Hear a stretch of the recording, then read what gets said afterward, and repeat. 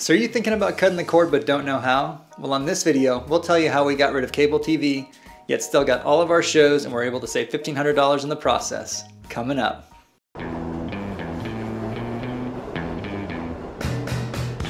Thank you for tuning in. I'm Brian Anthony with Relentless Reviews, where we give you tips and tricks to save you time and money. If you're new here, please consider subscribing. And if at any moment you need details, please check the notes in the description of the video below. I'll put links to all the products and all the service that we're going to talk about in this video. So let's jump into the video. So last year about this time, we were paying about $180 a month for cable TV. It was costing us quite a bit of money. We really were only getting the basic channels and also HBO, as well as, of course, we were paying for our cable internet service, but we really weren't getting that much use, or at least didn't feel like we were getting $180 worth of value. So we decided to cut the cord, and in the process, over the past year, we've saved about $1,500. So in this video, I'll tell you how we did it. It's incredibly easy, and well, why don't we just jump right in? So in cutting the cord, we actually did get rid of our cable internet service as well as our TV service with our current provider. And we actually switched providers because another provider in our area was giving a discount to sign up for a year. Actually, I think we're getting a discount for 2 years. So in this case, we're actually only paying $30 a month for our cable internet service, and we don't have the fastest connection. We do get 40 megabytes a second, which by today's standards isn't the fastest you can get. It's one of the most affordable packages we could get, and it was plenty of bandwidth to support high definition streaming, which is all we were really trying to do, as well as ensure that we had internet service at the house. So that's the first way in which we saved. Okay, so now that we've gotten basic internet service out of the way, you're gonna need a couple of things. The first thing you're gonna wanna do is you're gonna want to buy an HD antenna. So most of your televisions today don't come with an antenna anymore. Usually there actually still is a port, probably a coaxial cable port, in which you can plug in an antenna, an aftermarket antenna, and they are very expensive. So we'll show you a couple here. We actually purchased two different ones. They're actually super easy to set up. All you gotta do is screw it into the coax cable on the back of your unit, and then you gotta find a place in the house in which to put it. So you're gonna need to look for probably the best place. Usually it's by a window so that you can get good digital reception. So there are different models. Some of them actually are powered, and they have different ranges, anywhere from, I think it's anywhere from a 15-mile range up to 50. And usually it's when you get to the 50-mile range that they do need external power. And when I say external power, it really is usually just plugging into a USB port on the back of your television, or the antenna manufacturer will provide an AC adapter. So really all you have to do is plug that in, and then you have to set your TV to scan the channels, and it'll find all the channels in your network.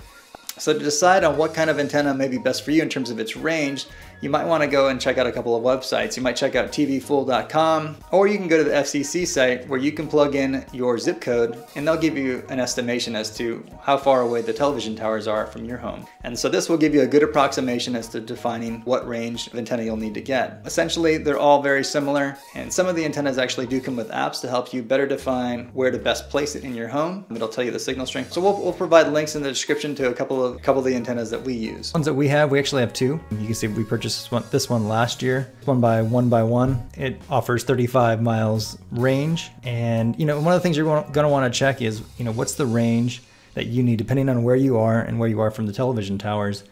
It doesn't require any power. You pretty much just plug it in via this coax cable on the back of your television, and you're set to go. We haven't had any issues. It's less than $20, so it's a pretty good deal. So we actually have two televisions. So we bought the 35 mile range one originally. And for another television that we have, that's sort of, the signal isn't as good in that room. It's kind of buried. We bought this one, which is the Watch Free HDTV. It's a 50-mile range antenna. This one also actually comes with a stand, but really the difference here on this one is it also includes an app. So you can check the signal boost. It comes with a free app. You can use that app to check out your signal and see where the television towers are to help you give a better idea of where you should be placing the antenna to get the best reception in your house. So we just purchased this one a couple months ago. And so, like I said, both of them are doing fine. Very similar design. This one comes with an app. And it does require power, but it's basically powered via the USB port on the back of our television. So with these HD antennas, they allow us to get NBC, CBS, and ABC. So next you're gonna need a streaming device. And for us, this is where we think all the magic happens, right? So it's where you consolidate all of your content, except for the television channels that you'll get through your HD antenna, but really this is where all the services come together and you can make for a great experience. And there are a couple different devices out there. Of course, when you talk about streaming devices, you can try a number of different platforms. One, you can actually do it from your smart TV if you have a smart TV. If you have a gaming console such as a PlayStation or an Xbox, definitely the newer ones, of course you have access to the internet, and there are also apps that are dedicated for those devices so that you can connect to Netflix or Hulu and the like. Of course, and then finally there's dedicated streaming devices such as, you know, the Amazon Fire TV Stick or the Amazon Fire TV or the Roku. So we actually do have a smart television. We have a couple of smart TVs. However, the experience isn't as good, so we decided to go with the dedicated device. The dedicated device, one, not only consolidates a lot of different types of content, but as well, it actually has a faster chip, so the whole experience runs a lot faster. It's been optimized. So in terms of the device that we actually use, we actually have a Fire TV Stick and a Fire TV. We actually have both. And we decided to go with the Amazon product because, one, we were Prime subscribers, so it's very easy to integrate your Amazon Prime Video. And we had a couple of movies that we had purchased through Amazon Video in the past, and we wanted to make sure to have easy access to that content. But the Fire Stick is great. It is only $40. You know, so it's a great device. It does up to 1080. And through the Fire Stick, we can actually log in through Hulu and Netflix and HBO. So, and rather than going to different apps, we pretty much watch television through the Fire Stick and run all the apps through the Fire Stick's native apps to our device. Again, it's only $40. Of course, there are other options. Amazon is actually releasing a brand new Fire TV this week. I think it begins, well, they announced it a couple of weeks ago. It starts shipping on the 25th.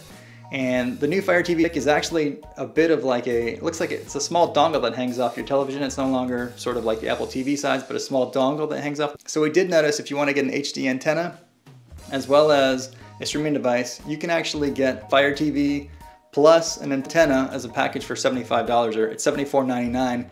As opposed to if you just got the Fire TV as a standalone, that's only $69.99. So that's something to consider. We'll put the link in the description.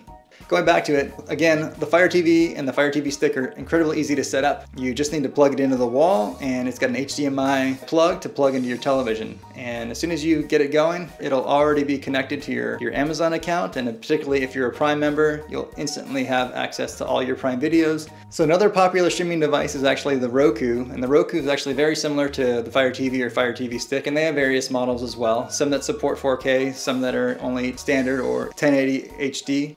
And they are varying ranges of prices. Those are also easily available on Amazon, and they support all the different programs. So I would take a look at those two options as your primary devices. That's it for streaming devices. And finally, you just need to decide what you want to watch. And here's the opportunity where you can decide which services you want to subscribe to, which you need, which you don't. And really, this is where it's going to change the difference in your cost at this point. So we subscribe to Netflix. That costs us about $12 a month. I don't know if you've heard Netflix just a couple of weeks ago. Earlier this month in October, they did raise their prices. So the top plan is now $14 instead of $12. But we'll go ahead and you can take a look at that on Netflix to decide which service you want.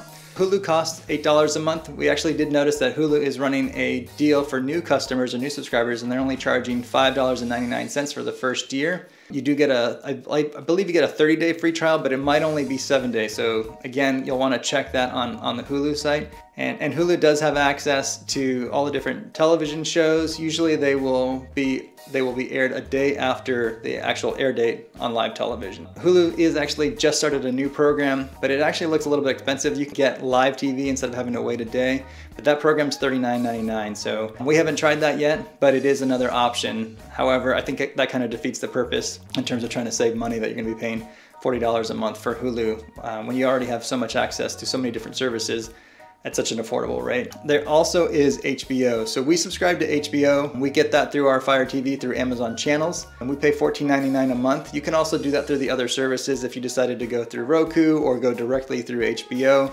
You can sign up and it costs you $14.99 a month. So you can go month to month. So that's one of the great things now, that without actually having to have a full cable subscription like you did in the past, you actually do have access to a number of different networks if you wanted to get Showtime or Starz or Cinemax, plus hundreds of other different channels. You could actually go ahead and become a subscriber, and those actually range in different price. So they aren't necessarily, HBO is probably the most expensive at $14.99, but I do know some of those other major networks only charge you about $4.99 or even perhaps even less. And so one of the other services that we actually do subscribe to from time to time is actually Sling TV. Now Sling TV can also be accessed through your media device. You can access it online, but you can also access it through the Fire TV. There's an app for it, or as well through the Roku and Sling TV and their base package. It runs about $20 a month. And the reason why we use Sling TV from time to time is actually to get access to ESPN. So with the general Sling package, the basic Sling package, I think it's called the Orange package, we get access to ESPN, TBS, TNT, other things like History Channel and Disney. But the reason why we subscribe to it for a couple months out of the year is actually just to get live sports. So particularly right now it's football season, and you know, basketball season will be coming up, or basketball season is also just starting. So, you know, I'm about to sign back up for it, especially as I turn off HBO and no longer pay now that Game of Thrones is over until the next season starts. So, and you can decide what you want. Pretty much all of these different services or all the extra add-on services can be subscribed to through any of the major streaming players. Of course, if you wanted to go with someone like Chromecast on the Google device, or also Apple's Apple TV. They also have similar services. But again, we decided to go with Fire TV because we're Prime members and we have access to a number of different benefits that are just so easy to use through the Fire TV stick. So cutting the cord for us has been great. We haven't looked back. We haven't once again thought about ever signing back up for cable TV. I hope I've given you enough information to help you make an informed decision about what you'd like to do for your entertainment. And if you would like any more information on the products and services I just discussed, I'll put the links to those in the description below. Thanks for tuning in, and please subscribe, and we'll see you in the next one. Bye for now.